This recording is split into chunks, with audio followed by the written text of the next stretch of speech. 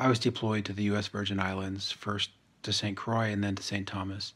And the best word I can think of to describe what I saw down there was overwhelming. The physical damage was just overwhelming. Giant trees, uprooted, blown down, everything green, stripped off of all the plants and foliage. You know, roofs ripped off of houses, walls knocked down, roads washed out, power lines down. Every type of physical damage you can think of had happened. It looked like an earthquake zone or war zone. And on top of the physical damage, there was the impact on the people, right?